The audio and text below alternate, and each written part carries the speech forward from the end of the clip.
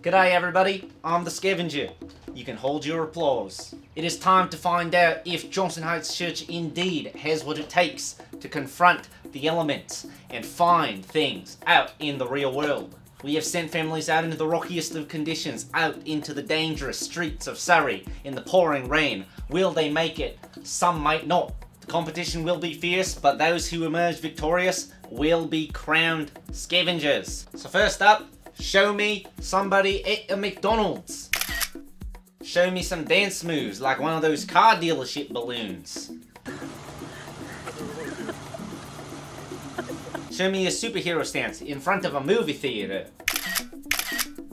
Show me your best yoga poses, because it's great to get some rest and relaxation after some hard-won scavenging.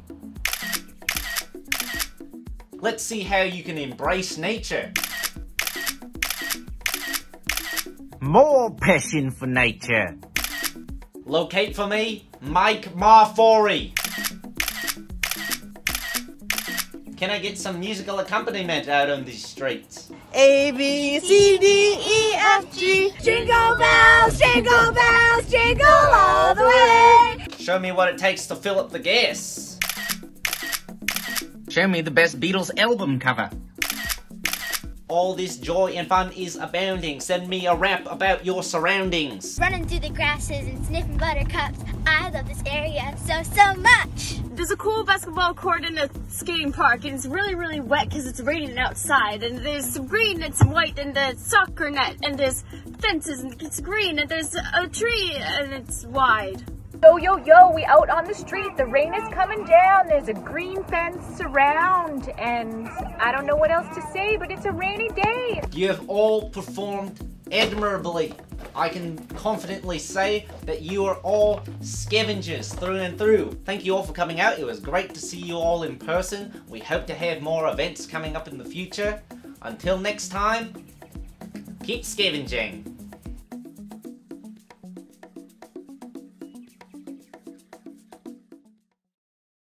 Hey everyone, it's so great to be here with you and getting ready to worship together. I just want to introduce this new song to you, Graves into Gardens, and just tell you a little bit about why we're singing it. Just these past few weeks as I've been preparing, God's been really speaking to me just about how He is not only an able God, able to do anything and far more than we can ever imagine, but how He is better than anything, better better than anything this world can offer us or give us or do for us.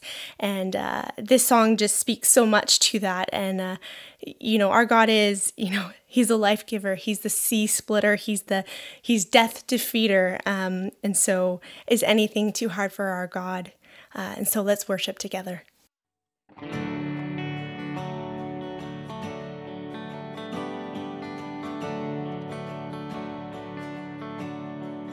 I searched the world, but it couldn't fill me. Man's empty praise and treasures that fade are never enough.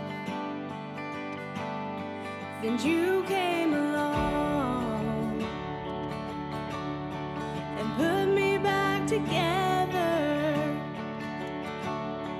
Now every desire is now satisfied here in your love.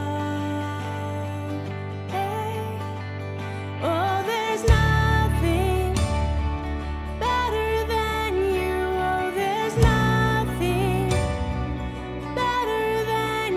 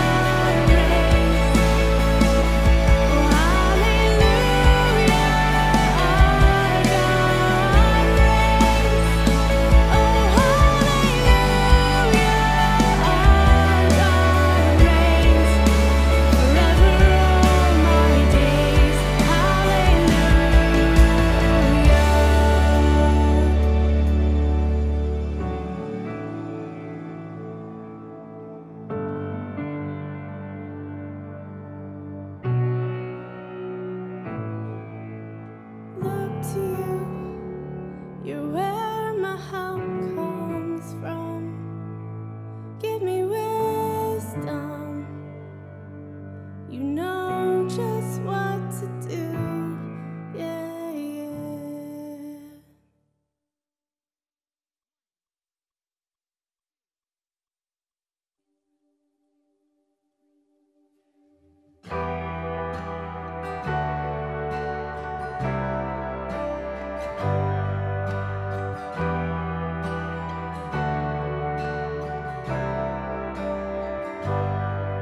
Amazing grace, how sweet the sound that saved a wretch like me. I once was lost, but now I'm found. Was blind, but now I see. Hallelujah. Christ is risen from the grave. Hallelujah. Christ is risen from the grave.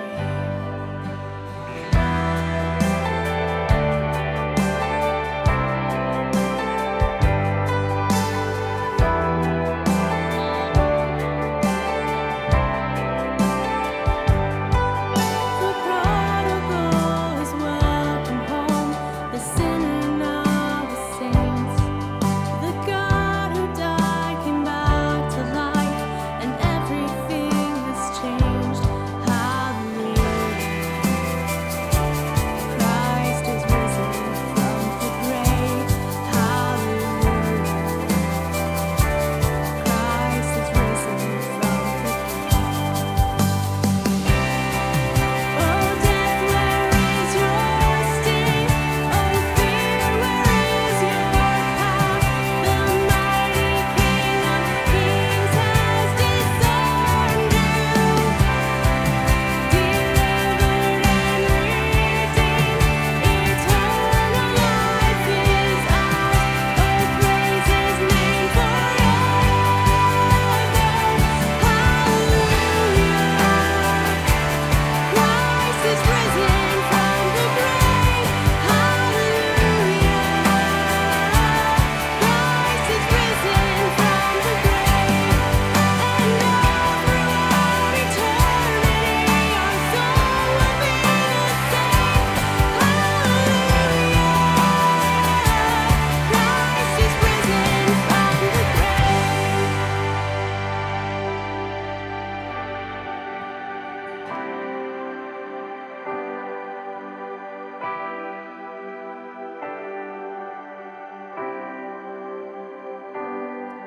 And on the day you call me in to heaven's sweet embrace, I'll see your skies, your open arms, the beauty of your face. And through tears of joy, I'll lift my voice in everlasting praise. Hallelujah. Christ is risen from the grave. Oh, death, where is your sting? Oh, fear, where is your power? The mighty King of Kings has disarmed you, delivered and redeemed. Eternal life is ours. Oh, praise His name forever.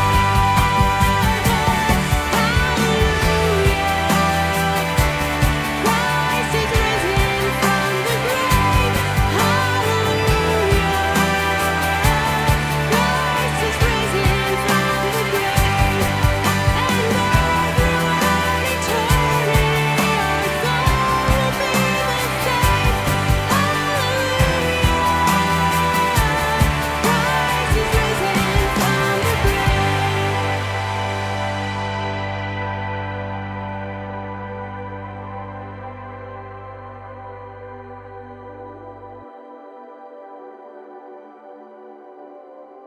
Hi, my name is John Thiessen. I'm the lead pastor here at Johnson Heights Church. I want to thank you for joining us today. As we begin, I want to make you aware that Darren Bute is currently in a candidacy process for the position of Youth and Young Adults Director. He's had a very full few days here in the Lower Mainland. He's met with various teams. He's met with the staff at the church. He's met the pastoral team. He's met the youth staff, and he's met some of the young adults and the youth students that are part of our youth ministry program. And so as part of the message today, I want us to hear his testimony, which was recorded earlier this week. Hi, I'm Darren. I'm from Montreal, Quebec. Right now I live in Lloydminster, Alberta, and I'm hopefully going to be the new Youth and Young Adults Director here at Johnston Heights Church. I grew up in a non-Christian home. Faith was not something that we talked about in my home, but I have a brother who's 10 years older than I am, and when he was 18, he became a born-again Christian. And he came home and spoke to me about the gospel, explained to me that Jesus died for my sins, that he was buried and rose again after 3 days, and that as a result of his resurrection, that I could have a relationship with the creator of the universe. And at the time, in my mind, it was about going to heaven. It was about not going to hell, but just escaping the punishment of my sin. And so I became a Christian because it sounded like a good deal. And I started going to church, I started going to Sunday school, started attending youth group, but I was one of those guys that had one foot in the church, one foot out of the church, and so I was getting involved in parties and stuff when I was a teenager, kind of getting involved in the things that the world says is acceptable for teenagers to get involved in, and I was really starting to loathe myself and everyone around me. I was starting to become really angry and full of hate. And I remember by the time I was 17, I was in a pretty dark place. And I was hanging out with some friends one day when I was 17 who were also Christians, or at least we were all going to youth group together. And we were hanging out and we were talking about how hard it was to talk to our friends about Jesus. And I remember when I vocalized that, I heard a voice say to me, "How can you talk about me if you don't live for me?" And I broke down and I said, "God, I don't live for you. And if you're real, and if this life is the life that it's supposed to be, then I want to give my life to you, and you make it better, because I hate what I am right now." And on that day, in October of 1993, I gave my life to Jesus and became a completely different man. My world flipped upside down. When I gave my life to Jesus, hope became a thing in my life. There was purpose in my life. I actually had a reason to exist. I was now put on a mission, and that was something that I didn't have before. I really, wrestling with that question of why am I here and what's my purpose in life, like a lot of us go through, right? And I found it. I found it in Jesus. And it's so far beyond even who I am and what I am that it's incredible. This life that I'm now on isn't my own.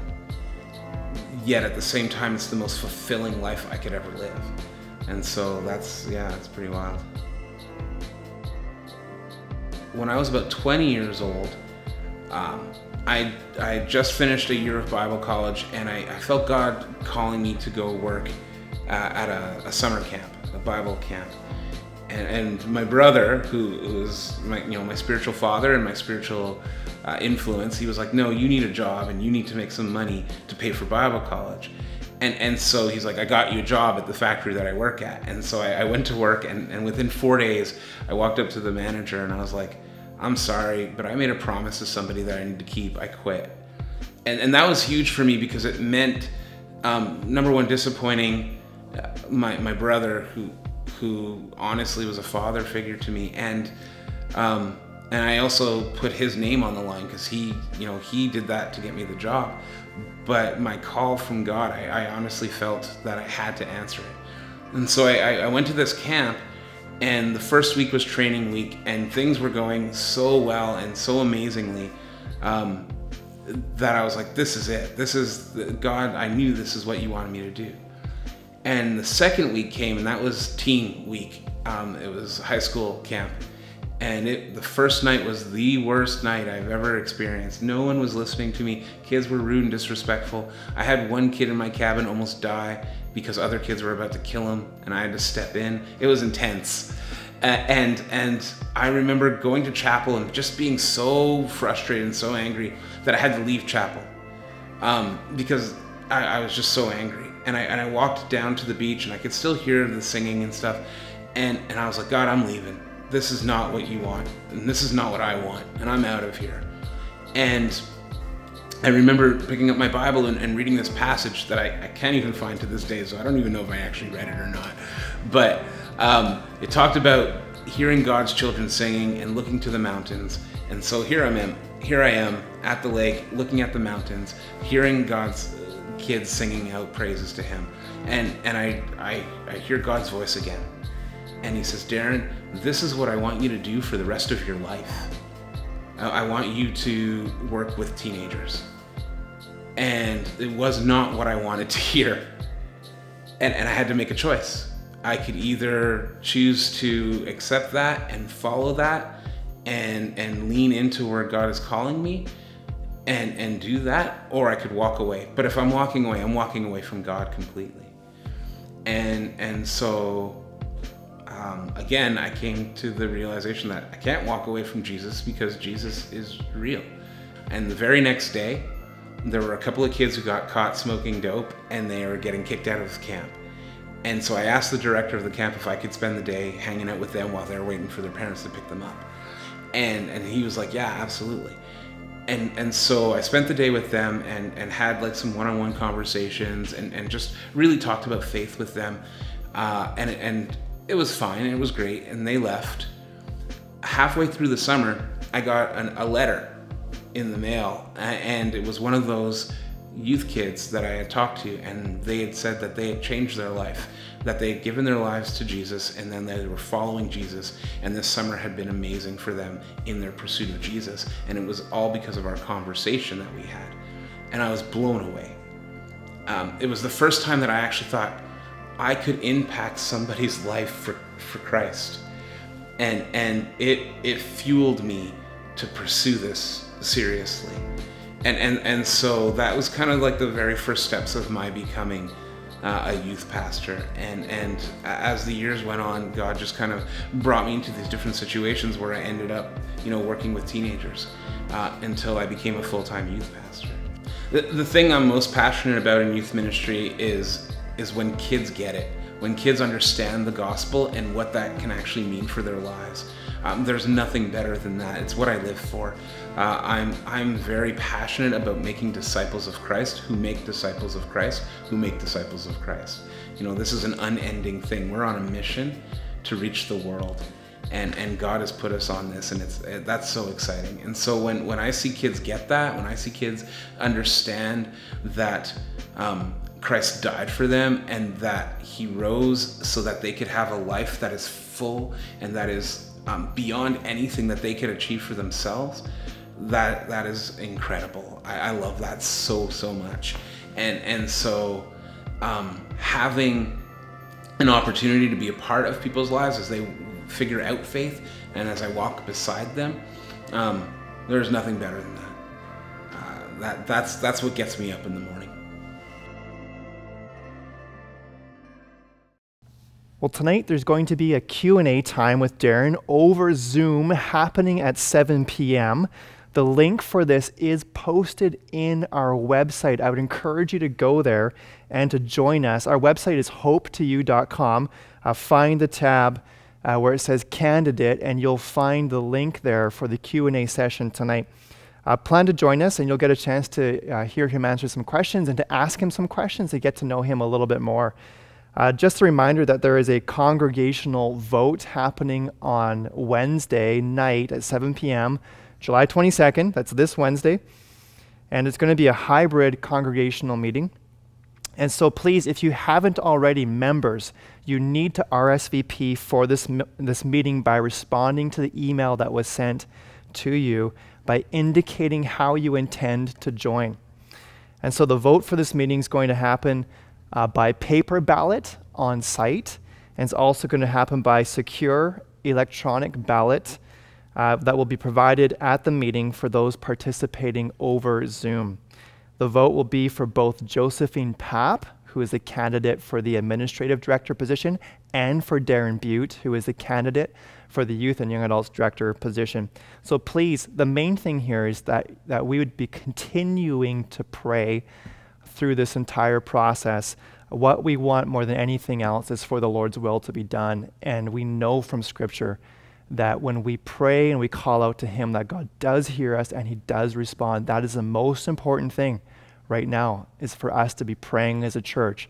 Pray that God would direct very clearly through Johnson Heights and in the hearts of Josephine and in Darren, that they would know where God is leading. So please, let's pray about that. And I thought, let's begin today by prayer. So Lord, thank you so much for Darren and for Lynn and for the two girls. Lord, thank you for their time here, that we got to meet them.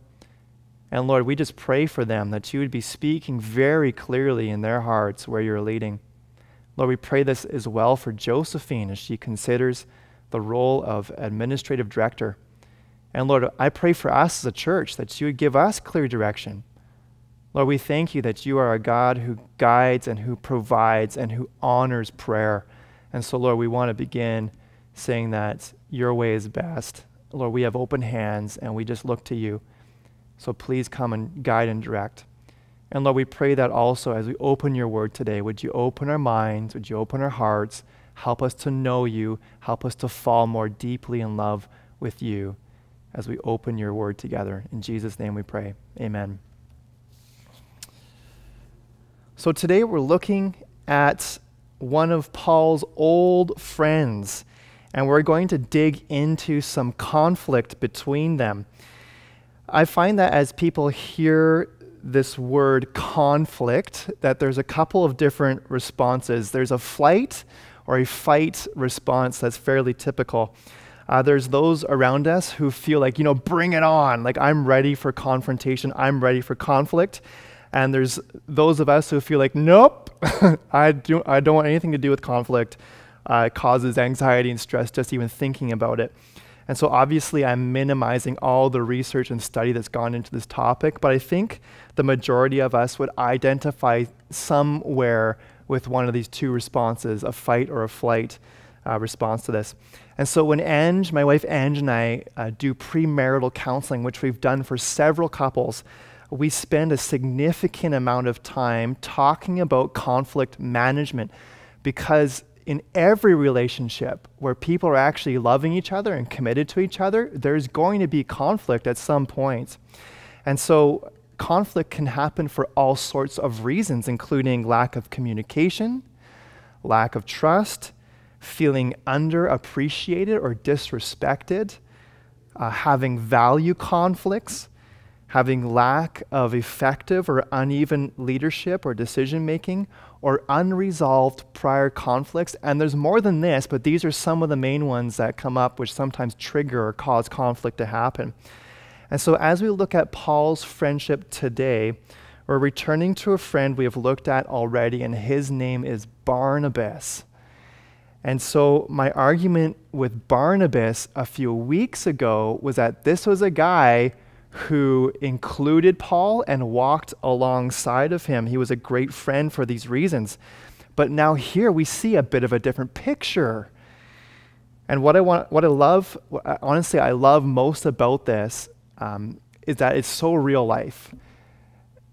You and I probably have had conflict. I think it's a safe assumption with people.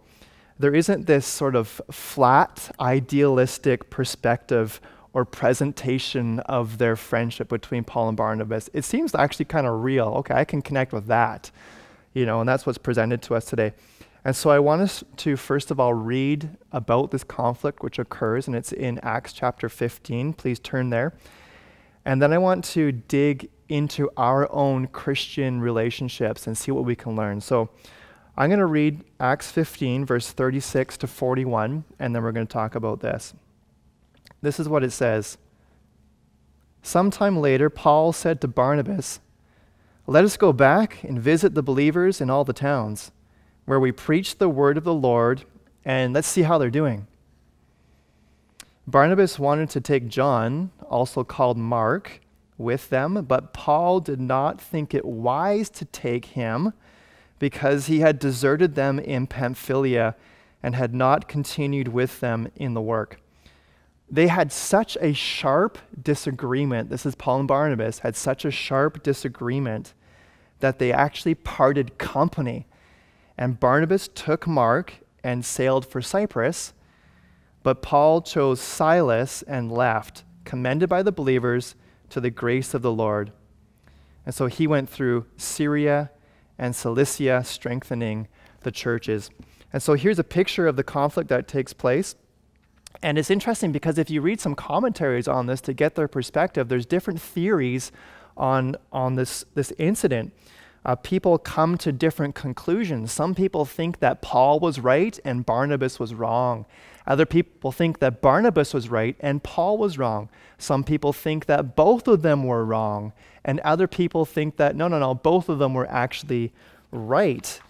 And so often the Bible is simply descriptive of events. It's not always entirely prescriptive. And I love that about the Bible. You can just sort of read about real life. It just happens here. And I think it's one of those situations. There's an incident that took place. It was significant and it's simply recorded. But I think there's things that we can learn through this. But here's the bottom line. Paul and Barnabas, they had a disagreement. That's the first thing. Number two, their disagreement was over a person. It was over John Mark. The third thing is it was big enough of a disagreement that they actually parted company. And the fourth thing is that ultimately the work continued on. It continued to happen. It seems to have happened actually with God's blessing in some ways. And so those are the four bottom line things that I take from my observation of this incident. Now, sometimes when I think we hear stories like this, we want to kind of skip over them. And I don't know if you've ever read like a children's Bible and it's sort of like all flowers and roses and it skips over these massive events. This is one of the incidences that would be skipped over in your children's Bible. And honestly, I feel like skipping over it sometimes too because I can't really wrap my head around it. Why is that there? I just want to think about the good times between Paul and Barnabas. But there's this middle section here that I think we should camp on. We should really think about and sit in a little bit. It actually, at a future date, it seems like Barnabas and Paul actually reconcile, that they mend things. And you can see this in a letter that Paul writes to the church in Corinth. In 1 Corinthians 9, verse 6, Paul actually speaks favorably about Barnabas. But there's this middle section here in between their first 15 years, actually, of really good friendship and what seems to have concluded to be a good friendship. There's this middle section here where some things are taking place. And what we learn from this ultimately is that great friendships actually do have conflict. They have conflict. And I think that's okay. Proverbs 27, verse 6 says that wounds from a friend can be trusted, but an enemy multiplies kisses. Let me say that again. The wounds of a friend can be trusted, but an enemy multiplies kisses. And so an enemy flatters you to your face and then stabs you in the back, but a great friend stabs you in the front. Wounds of a friend can be trusted. And so I don't know if you've experienced that before. Imagine you have. I have definitely experienced this in my life, and probably one of the most dramatic stories that I could tell you. And I've told this before in the past, but I want to say it again because it's so meaningful. When I was about 18 years old, I got my very first full-time job working construction. And my brother got me the job. My brother is about 4 years older than me. And so I was working downtown Vancouver in a high-rise building and with a construction company, and the company had gutted an entire floor and rebuilding all of it, reframing it, re-drywalling it, putting in new carpet, putting in new doors, making a new office space. And so I got my first full-time job there. I was working away, and it was hard work. It was long hours. It was dusty with the drywall dust, and we worked with insulation. It was scratchy, if you ever worked with that before. It wasn't really a pleasant job, and I was working a lot of hours. And so we sat down together and took our lunch break, and all the workers were around, and the foreman was also there. And he was trying to recruit people to work on Saturday, which we weren't obligated to do. We were working Monday to Friday. This would be overtime. And he looked around the room and asked, and eventually came to me and said, "John, do you want to work on Saturday?" And I kind of looked at him and thought about it. And well, I had plans because I was 18 and I had places to see. I had places to go. And so I told him, like, well, thanks for the offer, but I actually have some plans this weekend. And so we finished eating lunch. And I had noticed my brother's body language kind of shift. A lot of communication is nonverbal. And when I had said that, I kind of looked at him, his body language shifted a little bit. I didn't understand completely why, but I found out after lunch. So lunch ended and we all went back to our various places we were working. And I was working alone in this office room that had been drywalled. The door was on. I was sweeping up the floor and picking up pieces of drywall, getting screws off the ground and just doing a general clean. And then my brother burst through the door, and I could tell that he was not happy. I didn't know why, but he basically charged up to me and hit me in the chest with his forearm and pinned me against the wall and just held me there and stared into my eyes and said, "John, what are you doing? You are just given a full-time job, and when your foreman asks you if you want to work on Saturday, you work on Saturday. How could you possibly do what you just did? Now get out there and apologize to him and tell him that you'll work Saturday and you'll work as much time as needed to get this job done." I was like, I couldn't believe it, but I was kind of shaken by that a little bit. My brother's bigger than I was, but it was done from a place of love, and he was right. You should never start a new job and just sort of treat it casually. You got to earn your place on the team, and it's important to work hard. And so I went to the foreman and I said, "Hey, I'm sorry. You know what? My plans suddenly changed. My Saturday became open. Can I work for you? Is the offer still there?" And I learned something that day. I learned how important it was to start off on the right foot and to really just put your head down and work hard. And our family just so values hard work and work ethic. But it was my brother who pointed that out to me, and he's a great friend, and he still is. But that was hurtful. Well, not only just the forearm to the chest, but the confrontation was quite painful. But he was right. And I think that not only did I keep my job, but I think I'm better for it today as a result of that confrontation. I was talking to my wife, Ange, about this passage of scripture, and she said, I got friends who wound me as well, and she says she's got lots of friends in her life that would wound her, and it sounds harsh, but these women in her life, she says, are some of her closest friends before the wounds and after the wounds. And she says that they're willing to ask the hard questions honestly, to point her to a higher calling, to a higher purpose in her life. And some of the questions that her great friends ask her are questions like this. How is your walk with the Lord going, really? What are you learning about God today? What practices, Ange, do you need to start, and what practices do you need to stop? And so, I'm not sure about you, but I imagine you have friends in your life that confront you as well. And if you don't, I feel for you. I actually hope that you do have friends. I hope that you do have friends that will wound you to your face, because we really need that. So I wonder what's your response as we shift a little bit and we think about how to respond. What is your response when someone wounds you? When a great friend says something to you that feels hurtful, what is your gut level response? Well, mine is defensiveness. And I wonder, I bet you that's probably yours as well, but there can be a response of defensiveness. Well, you don't know all the things that I'm actually good at, that kind of a thing. There's sometimes justification that happens. My favorite one is counterattack, like, oh, you're actually bad at this too. There's just something that stirs up very naturally in us to counterattack. Here's a good one. Well, you got to discredit the source. Like, well, who are you to say that to me? how you live your life is pretty despicable, and so let's discredit the source, and that way the words aren't quite as hurtful.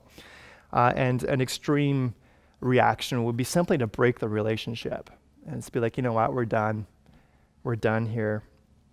And I think a lot of us have these initial responses, and unfortunately, I think a lot of us sometimes stay here in those responses. We stay in the defensive, in the justifying, in the discrediting, in the accusatory stance, and we don't move on. Relationships end. And I wonder sometimes if the broken relationship really is a result of the person who said the words, or a result of the conflict itself, or is it more a result of the fact that we just have a hard time receiving challenging words? We're talking about great friendships here. These are words that are spoken in the context of great friendships. These are not words that are like outside accusations that are coming from strangers. We're not digging into relationships that have inappropriate power hierarchies. And so filter what we're talking about today, looking at these words through that particular lens. It's in the context of great friendships that we're talking about. Paul and Barnabas were equals. They were co-workers, and it's in this context that these words are spoken. They had an identical mission. They were going through life together. And so what do we need to take away from this great friendship between Paul and Barnabas? Well, number one is this. If you have a friend that is not experiencing the life that God has for them, is it possible that your God-given purpose or role in their life includes confrontation? Let me say that again. This is the first thing. If you have a friend that is not experiencing the full life that God has for them, is it possible that your God-given role in their life includes confrontation?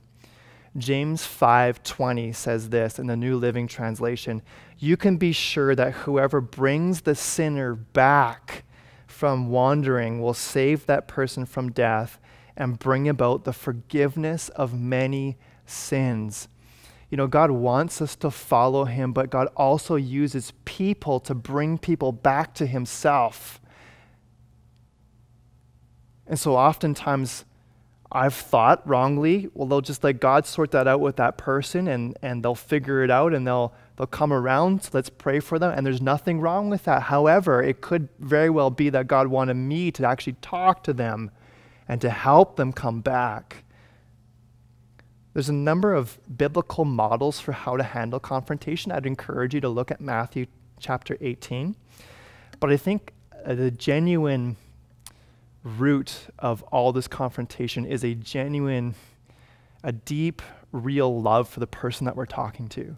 It's a desire to see them come to God. It's a desire to get them maybe out of a habit or way of living that's damaging to themselves or to others or to their relationships with people. That's where wounding from a friend comes from, a place of love, a place of compassion, a place of wanting them to succeed in life. This is an eyeball-to-eyeball type of conversation. This is not an Instagram post confrontation. This is not a vague book comment, so-and-so offended me and everyone's wondering, was it me? I don't know. This is not a, hey, you know what? Me and my 14 friends saw this about you and think it's wrong. It's not that. This is me telling you, my friend, we got to sit down, talk about this. I love you. And this is what I'm noticing, and this is difficult for me to say. And I hope that this doesn't affect our relationship. There's some risk involved, but this is what it's like. It comes from that place of love and compassion. That's the first thing. The second thing is this. If you are being confronted by a trustworthy friend, do you have the courage to hear what is being said, to evaluate your life, and to actually change? Let me say that one again. This is the second thing. If you are being confronted by a trustworthy friend, do you have the courage to hear what is being said, to evaluate your life, and to change? Are you willing to take it even further, I would say, and not only be willing to receive feedback from people, but do you actually even seek it out? Are you the type of friend who says, listen, I want to grow, I want to change, speak into my life. Tell me what I can do differently. And not sort of a like, hey, let me know if I'm going astray and then sort of casual thing, but like, no. Like right now, here and now, do you see something in me that I should be doing differently? Can you, right here and now, can you tell me what it is? I can take it. Tell me what it is. Are you that type of person? Are you able to receive the feedback? There's so many ways to say something wrong today. And I fear that good, Christian, God-loving people are becoming more afraid to talk to their friends because they're worried about saying something the wrong way. And so if you are being confronted by a friend, it's very likely that they're going to say it to you imperfectly. It's not going to be said exactly the way that it should. In fact, I don't even know if it's possible. So when you hear your friend challenge you in an appropriate, loving way, can you receive it? Can you receive it? I think the writer of Proverbs uses the words wounds intentionally because it hurts. And so to sum it up, are you willing to confront someone that you love out of a place of love? And are you able to receive it? Can you receive that correction? Can you receive that challenge? Can you give it? Can you take it? Ultimately, God wants us to draw close to him. Ultimately, God wants us to have a deep relationship with himself. We know from the scriptures that Jesus Christ died to forgive sinners. We know this from the Word of God. We know that salvation is available to every person who hears the gospel and responds to it. But the people who come to Christ and seek forgiveness are those who are aware that they have something in their life that needs forgiving. And I think that sometimes we need great friends to point some of those things out in a loving way so that those people, our friends, ourselves included, will come to God through Jesus Christ to get the forgiveness that we really need. It's part of the process. God has called each one of us to do our part, to lovingly challenge one another and to graciously receive challenges when they come, and ultimately to bring all these things to God. To say, God, look at what this person said about me. Is it true? How do I change? What do I do? Lord, forgive me. I need your help. And if we're going to confront someone, God, I'm worried about bringing this word to this person. Can you prepare their hearts? Can you give me the right words? Can you check my own motives, Lord? Where is this coming from? Do I really love them, or am I just trying to get back, get revenge or something like that? It all is sustained and supported and happens best through prayer. And so I just want to encourage you today with these words. And I want to close in a word of prayer. Because maybe even hearing this today, you're remembering some friends that maybe you let go, that you should have confronted. Or maybe you did confront them and you didn't think it went very well and they've departed from you. And maybe you're hearing this today and you've left a friendship because you felt like someone had hurt you. Well, we need to pray about these things. And we need to ask God to give us His Spirit and give us the help that we need so we can do things right and we come back to our friends and ultimately we can have a great relationship with God. So let me pray. Lord, thank you so much for Paul and for Barnabas, that these men are so human. Lord, they had this confrontation. I thank you that it's in the Bible. Thank you that in some ways it normalizes conflict. So Lord, I just pray that anyone who has a friend who's departed them because of a confrontation, Lord, I pray that you would give the person who spoke the words the right way to bring them back, and the person who heard the words, Lord, would you give them your Spirit and reunite that friendship, Lord. Bring them back. Lord, for any one of us who are contemplating speaking a challenging word, I pray that you would guide us and help us, Lord, and create opportunities so this can happen in a constructive way. And Lord, I pray for myself, and I know for everyone who's listening, God, we need to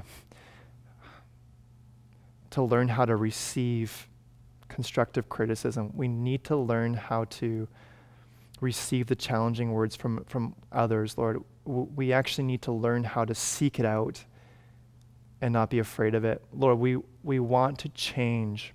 We want to become more like you, Jesus. And today we recognize that happens partly through the words of our friends. And so, Lord, thank you.